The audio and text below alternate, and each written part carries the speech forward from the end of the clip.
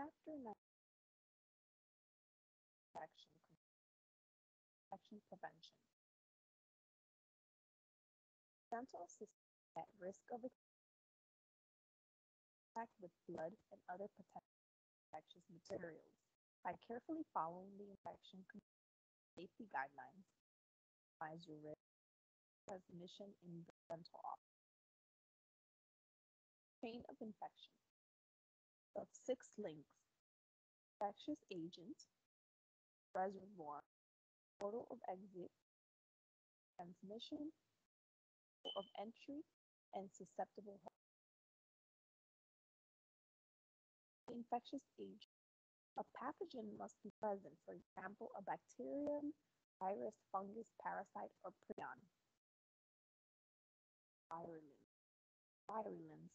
Degree of pathogenicity, strength of the cause disease. Reservoir.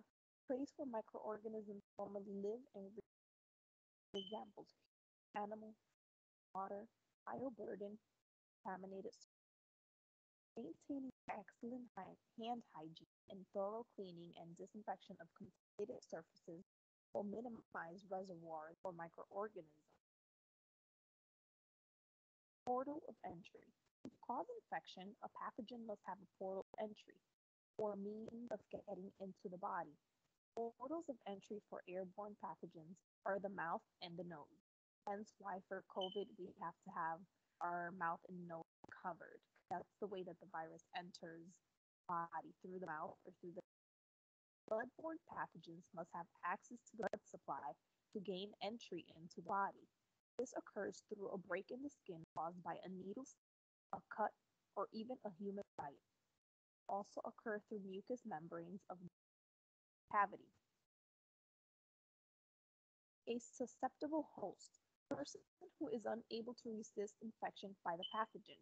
An individual who is in poor health, chronically fatigued, under extreme stress, or who has a weakened immune system is more likely to become infected. Staying healthy, washing hands frequently, keeping immunizations up to date will help members of the dental team resist infection and stay healthy. Types of infections. Acute infection. Symptoms are often quite severe and appear soon after the initial infection occurs. Chronic infection. The microorganism is present for a long period, sometimes for life. A latent infection. Persistent infection in which symptoms come and go. For example, cold sores, like we were talking about with the herpes type 1. Oral herpes simplex and genital herpes are latent viral infections, which means the virus is in the body, dormant pretty much, but it can come and go. So you might have an outbreak 1 month, 3 months might go by and you won't have a reoccurrence, but then the fifth month you might have one.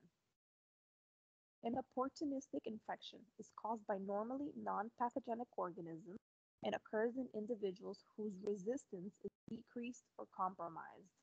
Uh, and what they mean by that is sometimes the elderly, sometimes very young children, or somebody that has the disease like HIV, which lowers your immune system, or your immune system is weak to fight anything. Modes of disease transmission. Direct transmission. So this occurs when someone comes into direct contact with the infection lesion or infected body fluids. For example, blood, saliva, semen, vaginal secretions. So this pretty much blood and saliva can happen in the dental office. Semen, vaginal secretions that can happen in the medical office, such as the office of a OBGYN or just a gynecologist. Indirect transmission. It involves the transfer of organisms to a susceptible person through, for example, the handling of contaminated instruments or touching of contaminated surfaces and then touching the face, the eyes, or the mouth. So indirect transmission can happen when you're cleaning up after a procedure, which that let's say the instruments touch somebody that had HIV, or they had some type of, or they had hepatitis B or hepatitis C, etc. You're not touching the person that has the virus per se, but you're touching something that came in contact with the person that had it. So that's indirect transmission. Airborne transmission, so also known as droplet infection. It involves the spread of disease through droplets of moisture containing bacteria or viruses. This is usually how they're saying that COVID-19 is spread through droplet infection. That's why they tell us that we need to wear face coverings, we need to cover our nose, we need to cover our mouth. Because if somebody speaks and saliva flies in our face, or if somebody sneezes or coughs, etc., that's how it's transmitted to the other person because it's in the air. Aerosols, sprays, and spatter contain saliva, blood, and microorganisms and are created with the use of the high-speed handpiece, ear water syringe, and ultrasonic scaler during dental procedures. Mists, droplets, particles larger than those in aerosol sprays. Spatter, large droplets, particles contaminated with blood, saliva, and other debris. Happens during a dental procedure when the mucosa, the mouth or the eyes, or non-intact skin is splashed with blood or blood-contaminated saliva. This is when the PPE comes in handy. You need to wear your goggles, your mask. You need to wear it the way that it goes, not on your chin. You need to have your mouth and your nose covered. You can wear like a cap, a hair cap, a gown over your scrubs, etc. Other modes of transmission. Parenteral transmission. This can take place through needle stick injuries, human bites, cuts, abrasions, or any break in the skin. Bloodborne transmission. It involves direct or indirect contact with blood or other body fluids. Food and water transmission occurs when contaminated food that has not been cooked or refrigerated properly, or water that has been contaminated with human or animal fecal material is consumed. Fecal oral transmission occurs when proper sanitation procedures, such as hand washing after the use of the toilet, are not followed, and one of the many pathogens present in fecal matter is transmitted when the infected person touches another person or makes contact with surfaces or food. Very important to wash your hands after using the bathroom. You won't believe how many people do not do that, even in a dental office. So the immune system. The human body receives resistance to communicable diseases from the immune system. A communicable disease is one that can be transmitted from one person to another or by contact with the body fluids from another person. Inherited immunity is present at birth, and acquired immunity is developed over a person's lifetime.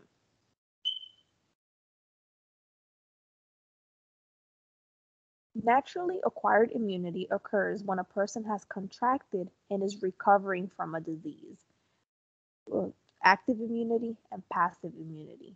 Artificially acquired immunity, antibodies are introduced into the body by means of immunization or vaccination. So basically, a vaccine, it's like a watered down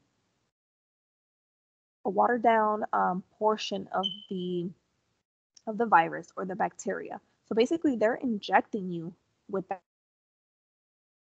but it's watered down. It's not going to be as strong. So generally, when you receive a vaccine for something like the flu vaccine that they're offering every year, they're basically injecting you with a weaker strain of the flu. So when you get the vaccine, you might even get sick because your body is trying to build immunity and trying to fight off that virus or that strain that they've injected into your body. Every dental office should have an infection control program designed to prevent the transmission of disease from patient to dental team to patient to patient, dental office to community, including the dental team's family, and community to dental office to patient. Patient to dental team. Most common route is through direct contact, touching of the patient's blood or saliva. Droplet infection occurs through mucosal surfaces of the eyes, nose, and mouth, hence why you need to have your nose, your mouth covered, and your eyes, wear your goggles. It can occur when the dental team member inhales aerosol generated by the dental handpiece or air-water syringe. Indirect contact occurs when the team member touches a contaminated surface or instrument. Ways to prevent disease transmissions from the patient to the dental team member by using PPE, like gloves, masks, hand washing, rubber dams, patient mouth rinses. From the dental team to the patient. It's very unlikely to happen. It can result if the dental team member has lesions on the hands or if the hands are cut while in the patient's mouth, permitting the transfer of microorganisms. However, if that's the case, you should be wearing gloves anyway. Infection control measures that help to prevent team-to-patient transmission include masks, gloves, hand washing, and immunization. From patient to patient has occurred in the medical field, but no cases have been documented in dentistry. Although such transmission is possible, contamination from instruments used on one patient must be transferred to another patient for this to occur. Infection control measures that can prevent patient-to-patient transmission include instrument sterilization. You should never be using dirty instruments on two different patients. Surface barriers. So those are the tapes that you put on the handpieces, the overhead light, in many areas of the operatory. So anything that you touch a lot during the procedure, even drawer handles, you'll usually put surface barriers, and that's just like a tape. Hand washing, gloves, and the use of sterile instruments. From the dental office to the community. Microorganisms can leave the dental office and enter the community in a variety of ways. Contaminated impressions sent to the lab. Most offices have a special solution that they will spray the impressions before sending them off. Contaminated equipment sent out for repair. Even when an instrument or a handpiece is damaged and you need to send it out to repair, you need to sterilize that and then mark on the bag as needs repair or damage, etc. Because you don't want to have you don't want to send out a dirty instrument or a dirty handpiece for somebody else to touch. In theory, transportation of microorganisms out of the office on the dental team's clothing or hair. Most of the time, when you work in the dental field and you've had a procedure, or you work with general dentistry or with an oral surgeon, and you've had a procedure that there was a lot of aerosol, a lot of blood, a lot of saliva spatter, just a lot of stuff in the air, it is always your best bet that when you come home, you take your clothes off at the door and just hop in the shower, because you're bringing all that stuff back. You bring it in your car, you bring it in your shoes, etc. The following measures can prevent this type of disease transmission: hand washing, changing clothes before leaving the office, disinfecting impressions and contaminated equipment before such items leave the office. From the community to the dental office to patient. Microorganisms enter the dental office through the municipal water that supplies the dental unit. That water is just regular water, it's not filtered water. Waterborne organisms colonize the inside of the dental unit water lines and form a biofilm. As water flows through the handpiece, air-water syringe, and ultrasonic scaler, a patient could swallow contaminated water. This is true. This is why you need to flush the water lines at the end of the day. Roles and responsibilities of the CDC and OSHA in infection control. Federal agencies that play important roles in infection control for dentistry are the Centers of Disease Control and Prevention, also known as the CDC. We've heard that a lot lately. The Occupational Safety and Health Administration, which is also known as OSHA. And OSHA does do visits to the dental office.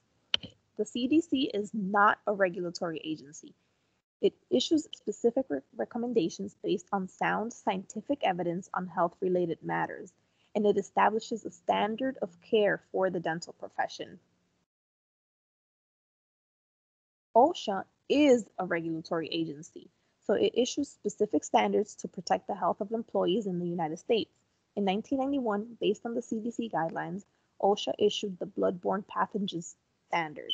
As a dental assistant, it is imperative to follow all of OSHA's guidelines and recommendations. The CDC guidelines for infection control in dental healthcare settings. It was released in December of 2003 by the CDC. The guidelines expanded upon the existing OSHA bloodborne pathogen standard and have included some areas that were not already covered. The guidelines are based on scientific evidence and are categorized on the basis of existing scientific data, theoretical rationale, and applicability. Guidelines apply to all paid or unpaid dental health professionals who might be occupationally exposed to blood and body fluids by direct contact or through contact with contaminated environmental surfaces, water, or air. In 2016, the CDC Dental Infection Prevention Summary in March of 2016, an easy to understand read summary of the 2003 guidelines. It includes additional topics and information relevant to dental infection prevention and control since 2003, including the following: Infection Prevention Program Administrative Measures, Infection Prevention Education and Training, Respiratory Hygiene and Cough Etiquette, Updated Safe Infection Practices, and Administrative Measures for Instrument Processing.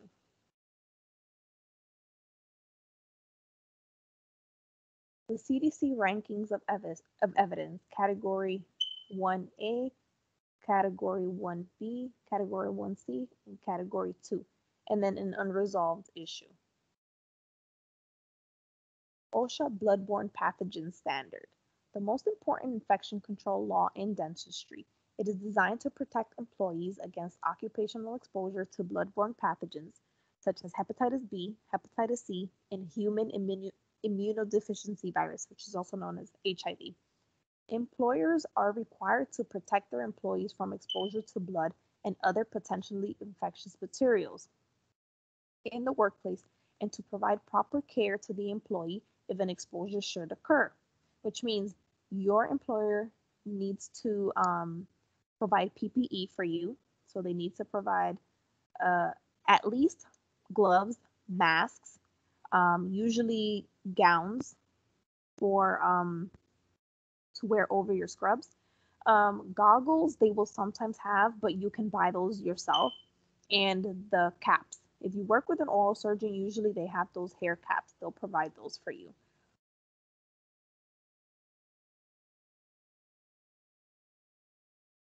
The BBP applies to any type of facility in which employees might be exposed to blood and or other body fluids, which include dental and medical offices, hospitals, funeral homes, emergency medical services, and nursing homes. OSHA requires that a copy of the BBP be present in every dental office and clinic, so make sure you know where that is when you get into the office. An exposure control plan clearly describes how the office complies with the standard, and universal precautions is referred to in the OSHA bloodborne pathogen standard. Standard and universal precautions. Universal precautions are based on the concept that all human blood, and body fluids, including saliva, are to be treated as if known to be infected with one of the bloodborne diseases, HBV, HCV, or HIV. So it means that you're going to treat everybody the same. You're always going to wear your gloves, your mask, your PPE, because you're going to treat everybody as if they had any of these diseases. You don't want to contract it, right? So you need to take care of yourself. You need to treat and think everybody like everybody has it. The CDC expanded the concept and changed the term to standard precautions. Standard precautions integrate and expand the elements of universal precautions into a standard of care designed to protect healthcare providers from pathogens that can be spread by blood or any other body fluid, excretion, or secretion. It is not possible to identify those individuals who are infectious, so infection precautions are used for all healthcare personnel and their patients. Categories of employees. The OSHA BBP standard requires employers to categorize tasks and procedures during which an employee might experience occupational exposure. BBP defines an occupational exposure as any reasonably anticipated skin-eye mucous membrane contact or percutaneous injury with blood or any other potentially infectious material. So this is basically any procedure that you can do in the dental office, except for a like a new patient exam where you just take an X-rays, or the the 6-month recall, which you take X-rays again. But even then, the doctor is going to use a basic setup, which includes a mouth mirror, an explorer, and sometimes cotton pliers. But you can get poked with that explorer when you're cleaning up. So, that's anticipated that you might come in contact with blood or saliva or etc.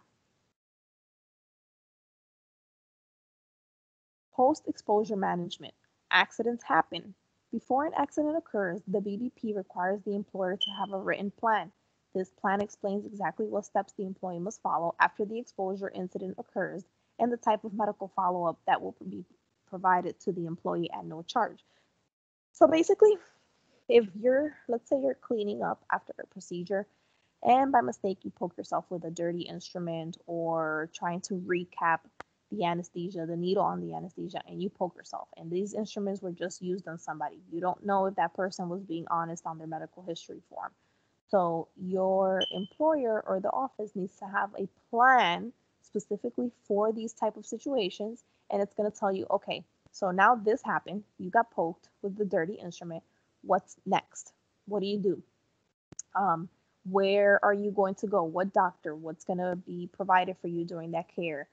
The office should be taking care of that bill, etc. That's the post-exposure management.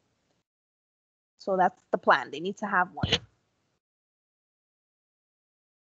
Employee training. The BBP standard requires the dentist or the employer to provide training in infection control procedures and safety issues to all personnel who may come in contact with blood, saliva, or contaminated instruments or surfaces. The employer must keep records of all training sessions, and the record must include the date of the session, the name of the presenter, the topic, and the names of all employees who attended. Most of the time, they'll probably just let you watch like a video, and then they'll on a piece of paper they'll write that who attended, the date and the time, etc. Hepatitis B immunization. So OSHA requires the dentist to offer the hepatitis B virus HBV vaccination series to all employees whose job include category 1 and 2 tasks. The vaccine must be offered within 10 days of employment. The dentist employer must obtain proof from the physician who administered the vaccination, and employees have the right to refuse the HBV vaccine. However, they must sign an informed refusal form that is kept on file in the office. The vaccine is administered in a series of 3 injections. Most common vaccination schedule is 0, 1, and 6 months. The preferred injection site is in the deltoid muscle on the arm.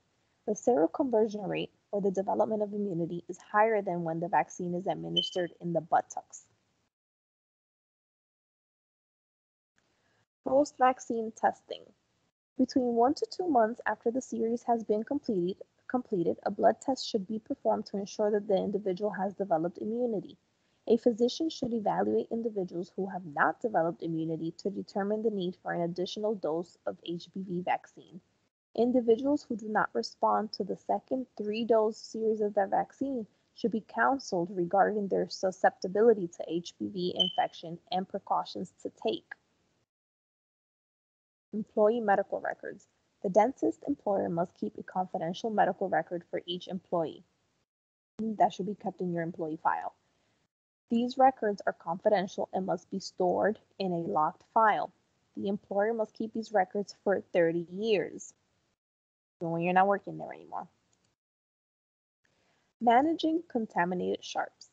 Contaminated needles and other disposable sharps, for example, scalpel blades, orthodontic wires, and broken glass, must be placed into a sharps container. And every operatory that you work in an office, they will have their own sharps container. It needs to be in every single operatory.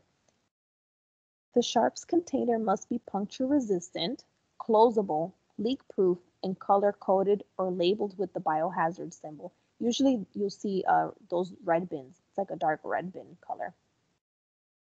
Sharps containers must be located as close as possible to the place of immediate disposal. So usually if your operatory has a sink, it'll usually be right next to the sink or right next to the area where you work the most, because sometimes the doctor will bend the needle, or he'll use a needle for sutures, which are stitches, and he needs to have access to that sharps container from where he's sitting. He doesn't have time to get up and walk across the room to put those sharps in the sharps container. So it needs to be close as possible, usually to where the area where you guys are working. Do not cut, bend, or break the needles before disposal. Just throw them in there just as is. Never attempt to remove a needle from a disposable syringe. If it's a disposable syringe, you're just throwing it in there. Preventing needle sticks. Never recap used needles by using both hands or any other technique that involves directing the point of a needle toward any part of the body. Always use the single-handed scoop technique or some type of safety device. Some offices will have a needle cap. I can't remember the name of it now, but it's actually like a little piece of cardboard, and you'll put the cap of the needle in the middle, and then you'll just use that to help you cap the needle back on.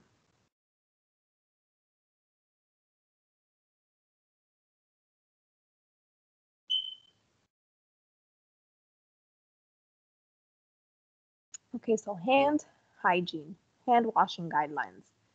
Wash your hands each time before you put on gloves and immediately after you remove gloves. Wash your hands when you inadvertently touch contaminated objects or surfaces while barehanded. Always use liquid soap during hand washing. Bar soap should never be used because it may transmit contamination. So you're always going to use the usually like the foaming soap or a soap dispenser on the wall by the sink. For most routine dental procedures, such as examinations and non-surgical procedures, an antimicrobial soap can be used. For surgical procedures, you should use a germicidal surgical scrub product. Dry hands well before donning gloves. Donning means putting gloves on. And let me tell you, you'll have to practice at that, because it doesn't matter how well you dry your hands. If they're a little bit humid, it's so hard to put on gloves.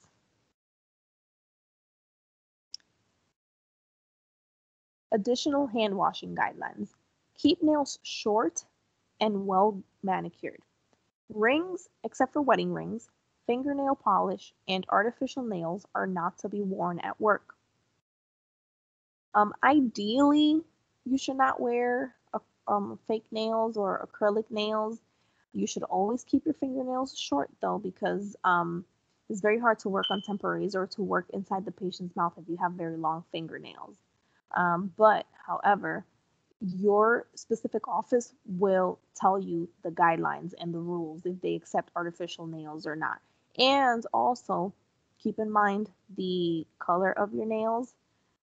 Where I used to work, they would not allow bright colors or red for your nails, because red symbolizes like danger, and you didn't want to scare the patient. And also bright colors were not allowed. You had to keep your nails in like pastels or nudes. Dental personnel with open sores or weeping dermatitis must avoid activities involving direct patient contact and handling contaminated instruments or equipment until the condition of the hand is healed.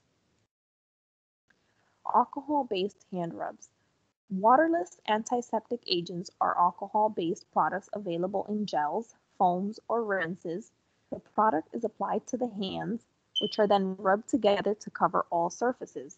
And basically what they're talking about is hand sanitizer. These products are most effective at reducing microbial flora than is plain soap. Concentrations of 60% to 95% are the most effective.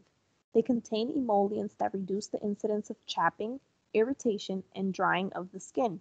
These products are very dose sensitive. Hand care recommendations.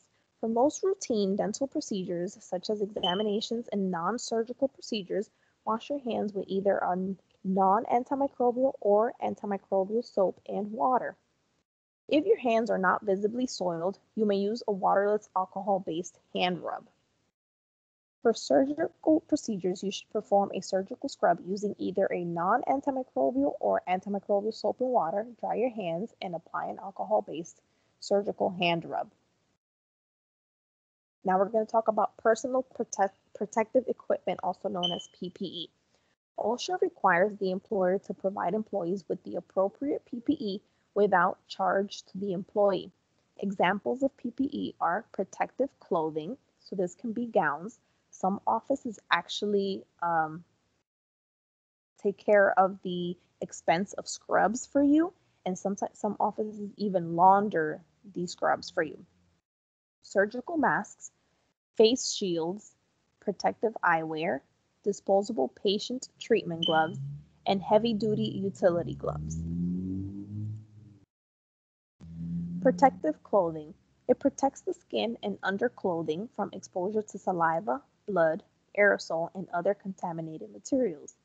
Types of protective clothing include smocks, slacks, skirts, laboratory coats, surgical scrubs, hospital operating room clothing, scrub surgical hats, pants, and shoe covers. And those are like the little boots that you see at hospitals usually. The type of protective clothing you should wear is based on the degree of anticipated exposure to infectious materials. The BBP prohibits the employer from taking protective clothing home to be laundered. Yeah, that's not the case, but you have to wash your own scrubs because some offices do not have that option. They don't clean them for you.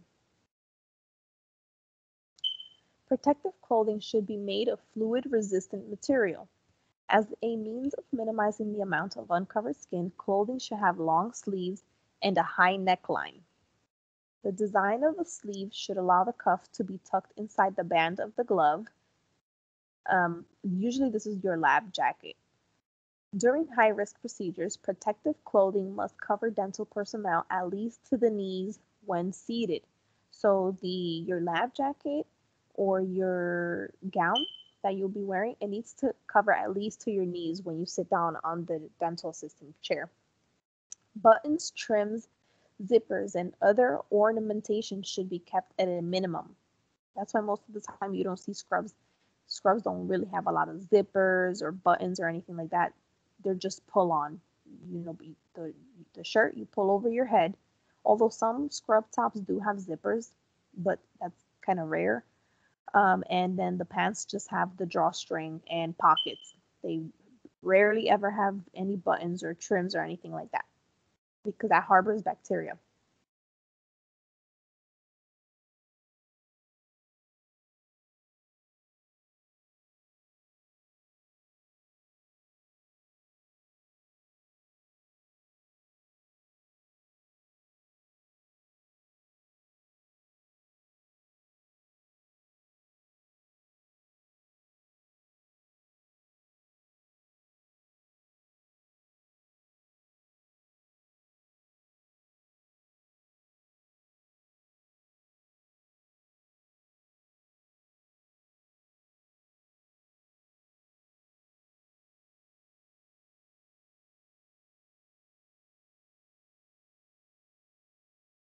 Protective clothing may be laundered in the office if the equipment is available and if standard precautions are followed for handling and laundering the contaminated clothing.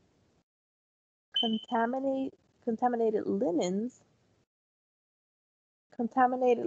that are removed from the office for laundering should be placed in a leak-proof bag with a biohazard label or an appropriately color-coded label. Disposable gowns must be discarded daily and more often if visibly soiled. So disposable gowns are disposable. You should not be wearing them all week. You use one the whole day, you throw it out at the end of the day. If you use one and you have a procedure where there was a lot of splatter and a lot of blood, etc., after the procedure, you take it off and you discard it and you put on a new one.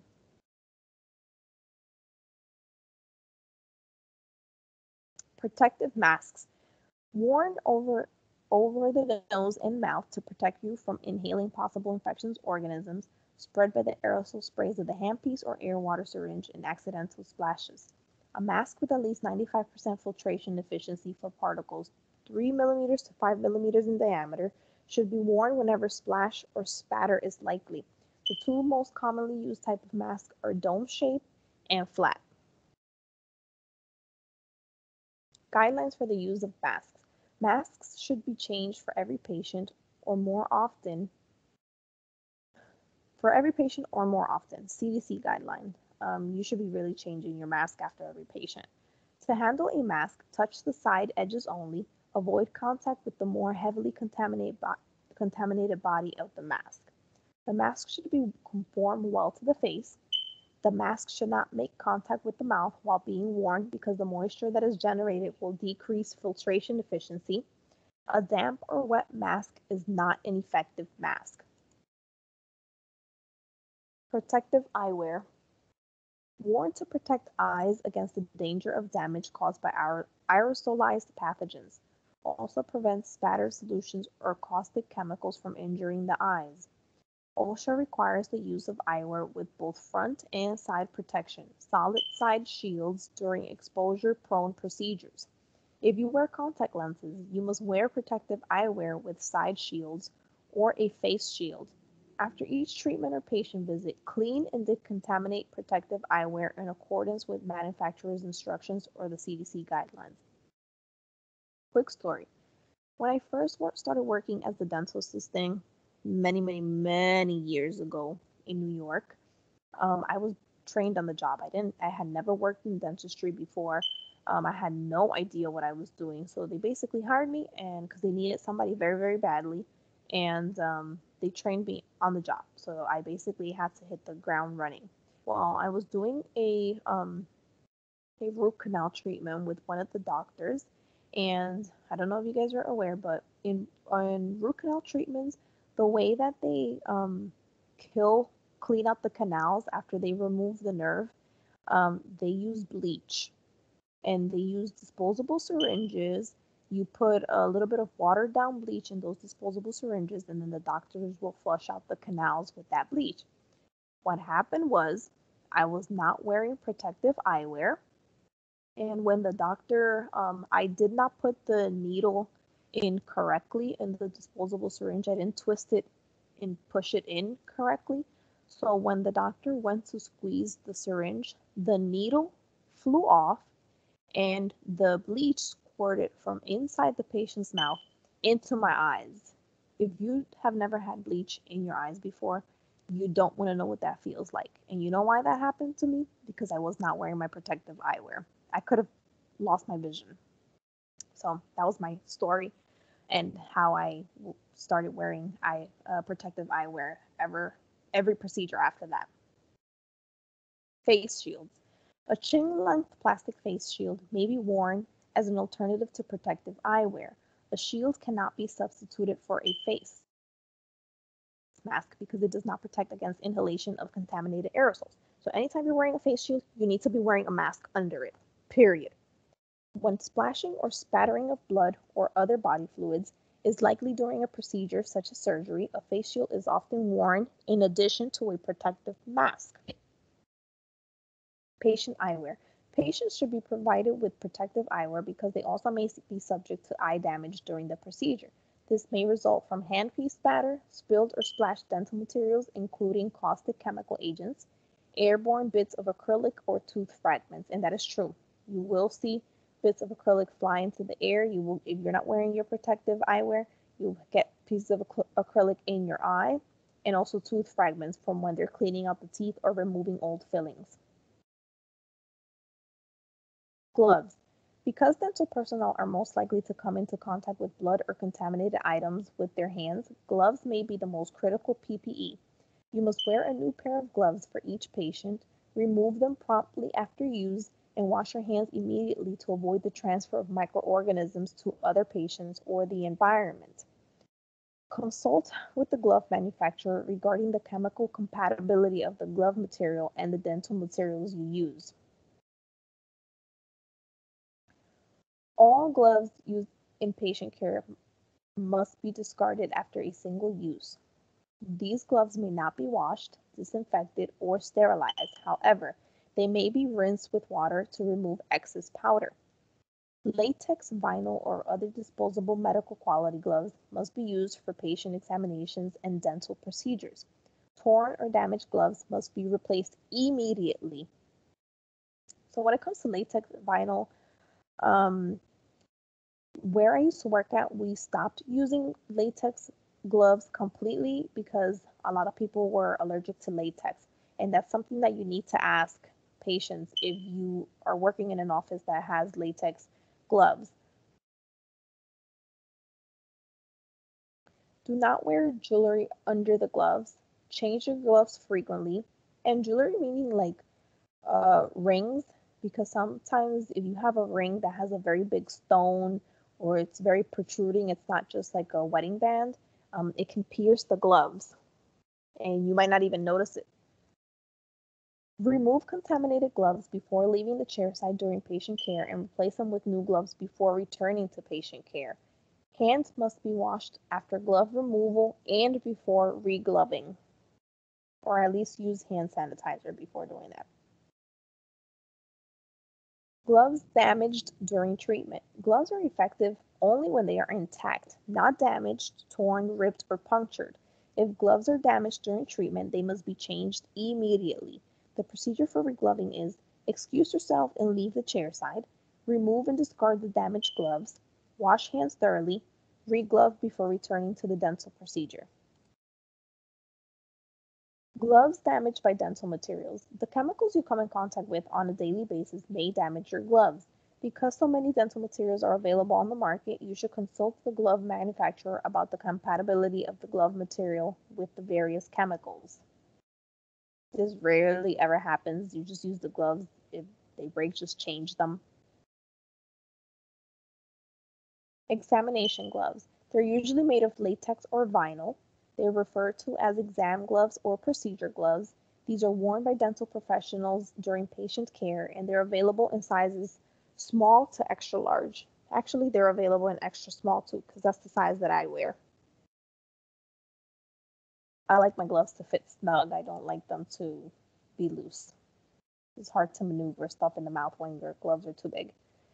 Over gloves, also known as food handler gloves, and they're made of lightweight, inexpensive, clear plastic. These may be worn over contaminated treatment gloves, which is called overgloving, to prevent the contamination of clean objects handled during treatment. Those are like the lunch lady gloves. That's what they mean.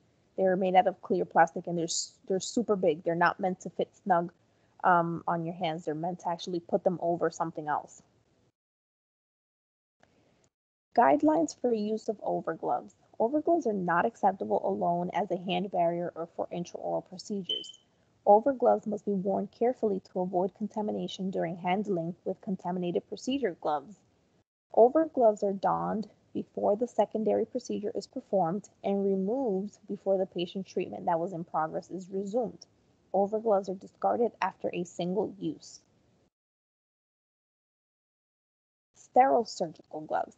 Sterile gloves should be worn for invasive procedures involving the cutting of bone or significant amount of blood or saliva, such as oral surgery or periodontal treatment. Sterile gloves are supplied in pre-packaged units to maintain their sterility before use. So they come individually packed in a bag, in a sterile bag, and you have to open that bag. They don't come in boxes like the other gloves do. They are provided in specific sizes and are fitted to the left or right hand. Utility gloves. Utility gloves are not used for direct patient care. Utility gloves must be worn when the treatment room is being cleaned and disinfected between patients, while contaminated instruments are being cleaned or handled, and for surface cleaning and disinfection. So usually you'll find utility gloves in the lab, not really per se in the operatory room. Utility gloves may be washed, disinfected, or sterilized and reused.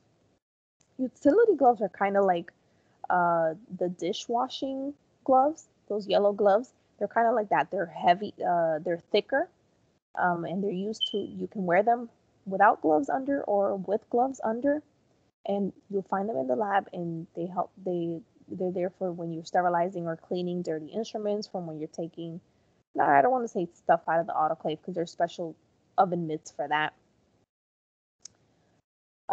Used utility gloves must be considered contaminated and handled appropriately until they have been properly disinfected or sterile. Usually when you take them off, you'll spray these with a special type of solution, and then you'll just hang them somewhere or over the sink to dry. Non-latex containing gloves. Healthcare providers or patients may experience serious allergic reactions to latex. For the person who is sensitive to latex, there are gloves made from vinyl, nitrile, and other non-latex containing materials. And nitrile is something that you'll see a lot. They're much softer. They're made, I want to say thicker, because when you put them on, I feel like you can't feel your fingers as well, or the stuff that you're touching, as you would with latex, because latex is more conforming to your hand. And some latex gloves actually have like texture on them, which help you grip stuff better. And I feel like nitrile don't have that. Maintaining infection control while gloves. During a dental procedure, it may be necessary to touch surfaces or objects such as drawer handles and material containers. If you touch these objects with a gloved hand, both the surface and glove become contaminated. To minimize the possibility of cross-contamination, use an overglove when it is necessary to touch a surface. So what I usually do with this type of stuff is that if you're doing a procedure where you're going to have to take something out of a drawer, if I already know that I'm going to use this during the procedure, I just have everything out beforehand, and then I'll set it to the side if I'm not sure if I'm going to use it or not. If it's something that comes in a box, like let's say some type of cement or anything like that, I'll take it out of the box. I'll leave the box in the drawer or wherever it was, and I'll just have the containers out, because the containers, you can actually wipe them after you're done. The box, not really. Opening drawers and cabinets. Set up instruments, medications, and impression materials ahead of time, and use disposable and unit dose items whenever possible. Opening containers. When opening a container, use overgloves, a paper towel, or a sterile gauze sponge to remove the lid or the cap. Use sterile cotton pliers to remove an item from the container. So if you have to open a drawer and you have to remove either gauze or cotton rolls from your drawer, because you're going to have a lot of gauze and a lot of cotton rolls in there, use a sterile cotton plier, which means you're not using this cotton pliers for anything else but just touching stuff that's inside the drawer. You're not using it in the patient's mouth. You're not using it on anything that has already touched or been in the patient's mouth. You're using it specifically for that, because if your gloves are dirty and you go into your drawer and you take out cotton rolls or gauze, chances are you're going to touch the other clean stuff, and then all that stuff in the drawer is going to be contaminated. High-tech equipment. Every aspect of dentistry is entering the arena of high technology equipment and devices. You must carefully consider what infection control procedures are needed to make each piece of equipment safe to use. Always follow the manufacturer's infection control recommendations for every device and piece of equipment. And what they mean by this is some equipment you cannot spray to clean it. So usually you'll have to either spray a paper towel and then wipe it. Sometimes you can't use a paper towel that's too damp, etc. So you need to find out what is the proper way to clean stuff, so you won't damage the equipment. So talking about gloves, we're going to talk about latex allergies. The use of natural rubber latex gloves has proved to be one of the most effective means of protecting the dental worker and the patient from the transmission of disease. The number of healthcare workers and patients who have become hypersensitive to latex has increased dramatically, hence why the office where I used to work for, not only that office, but all the offices from the company, we got rid of latex gloves, and we were using the nitrile. The CDC guidelines include recommendations for contact dermatitis and latex hypersensitivity. 3 common types of allergic reactions to latex: irritant dermatitis, type 4 allergic reaction, and type 1 allergic reaction. Two types involve an immune reaction, and one type involves only surface irritation. Irritant dermatitis, a non-immunological process. It does not involve the body's immune system. It's caused by contact with a substance that produces chemical irritation of the skin. The skin becomes reddened, dry, irritated, and in severe cases, cracked. Irritant dermatitis can be reversed by identifying and correcting the cause of the problem.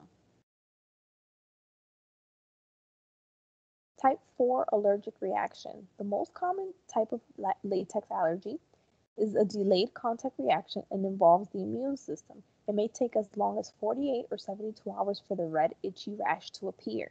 Reactions are limited to the areas of contact and do not involve the entire body. So you'll probably see it like around the patient's mouth or wherever they were touched by the latex. An immune response is produced by the chemicals that are used to process the latex used in manufacturing the gloves, not by the proteins in the latex. Type 1 allergic reaction. It's the most dangerous type of latex allergy and can result in death. Comes in response to the latex protein in the glove, in contrast to the reaction to chemical additives in type 4 reactions. A severe immunological immune system response usually occurs 2 to 3 minutes after the latex allergens make contact with the skin or mucous membrane. Treatment of latex allergies. There is no specific cure for latex allergy. The only options are prevention, avoidance of latex-containing products, and treatment of the symptoms. Anyone who suspects an allergy to latex should see a qualified healthcare provider to have a test to confirm the allergy. Once a latex allergy has been diagnosed, the affected person should practice latex avoidance in all aspects of his or her personal and professional life. Most people, they'll know already if they have a latex allergy or not, because they will let you know that when you see them, or they'll write it down under their medical history. I think there's a section in there that says if you're allergic to latex. When a latex allergy has been diagnosed in one employee in the dental office, all staff members should use practices to minimize the use of latex-containing products. Practices include the wearing of powder-free gloves by all dental staff members to minimize the risk of airborne latex particles. Waste management in the dental office. Dental practices are subject to a wide variety of federal, state, and local regulations concerning waste management issues.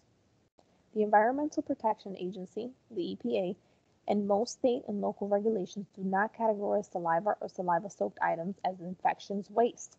Because of the high probability that blood may be carried in saliva, during dental procedures, the CDC guidelines and OSHA regulations consider saliva in dentistry a potentially infectious body fluid. So, classification of waste. General waste. All non-hazardous, non-regulated waste should be discarded in covered containers. Examples include disposable paper towels, paper mixing pads, and empty food containers. Contaminated waste is waste that has had contact with blood or other body fluids. The examples include used barriers and patient napkins. Now, hazardous waste. It possesses a risk to human beings and the environment. Toxic chemicals and materials are hazardous waste. Examples include scrap amalgam, spent fixer solution, and lead foil from X-ray film packets.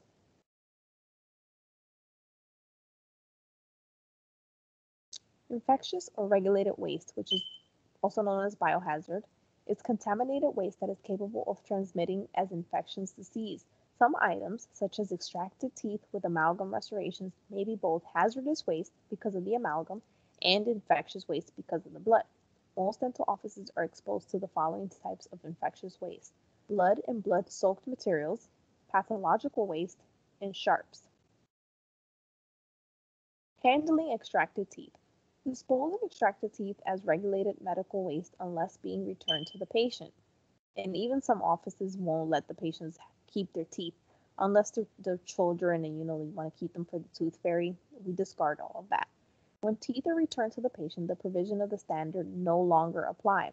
Do not dispose of extracted teeth containing amalgam in regulated medical waste that will be incinerated. Because of the mercury in amalgam fillings, you should check with state and local authorities for regulations regarding disposal of teeth containing amalgam. Your office will let you know that. Handling contaminated waste. Contaminated items may contain body fluids, such as gloves and patient napkins, should be placed in a lined trash receptacle. A receptacle for contaminated waste should be covered with a properly fitted lid opened by a foot pedal, which means that you press the foot pedal to open it. You should never have to touch the lid. Keep the lid closed to prevent air movement and the spreading of contaminants.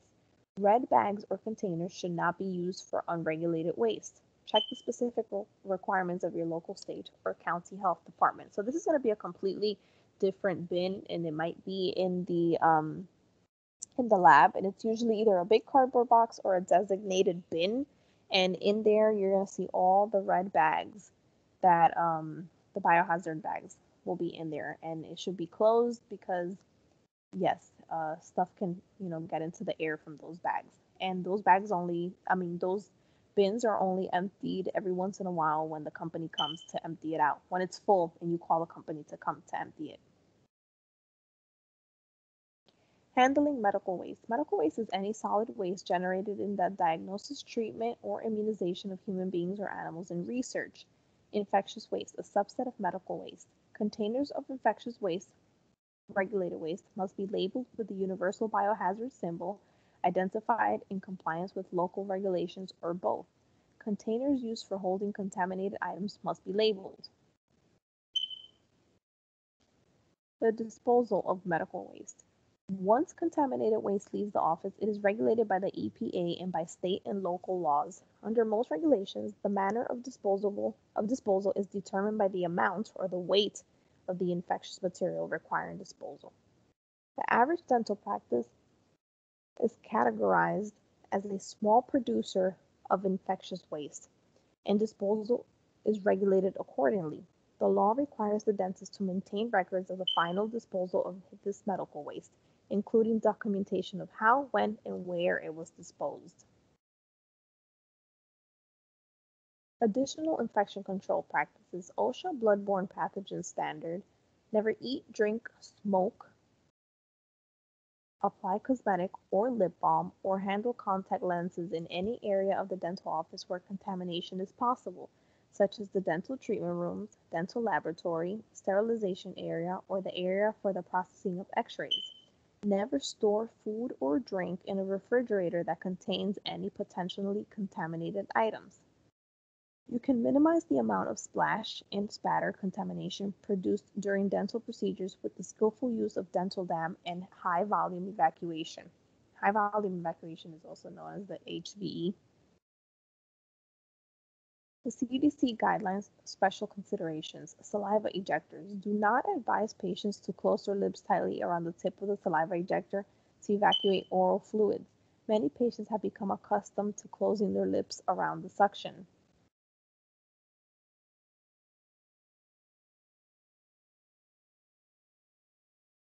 CDC guidelines, the dental laboratory. Use PPE when handling items in the laboratory until they have been decontaminated. Clean, disinfect, and rinse all dental prostheses and prosthodontic materials, for example, impressions, bite registration, occlusal rims, and extracted teeth. Consult with manufacturers regarding the stability of specific materials, impression materials, relative to disinfection procedures. Clean, heat, sterilize heat-tolerant items used in the mouth. Follow manufacturer's instructions for cleaning, sterilizing, or disinfecting items that become contaminated but do not normally come in contact with the patient.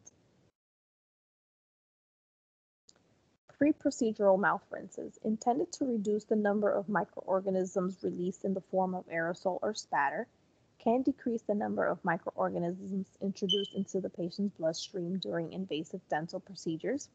Scientific evidence that procedural mouth rinsing prevents clinical infections among dental health professionals or patients is inconclusive. This is an unresolved issue and no recommendation has been made. Mycobacterium tuberculosis, also known as TB. For patients with known or suspected active TB, the CDC recommends that elective dental treatment be delayed until the patient is non-infectious. For patients who require urgent dental care, the CDC recommends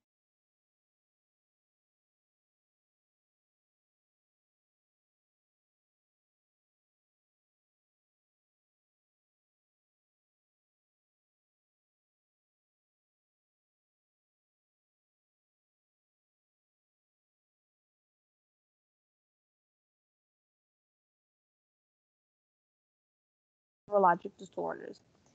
It affects both human beings and animals and is thought to be caused by infection with prions. Prion diseases have an incubation period of years but are usually fatal within 1 year of diagnosis. Infectivity of oral tissues in CJD patients is an unresolved issue. No recommendation is offered regarding the use of special precautions in addition to standard precautions in the treatment of patients with known CJD.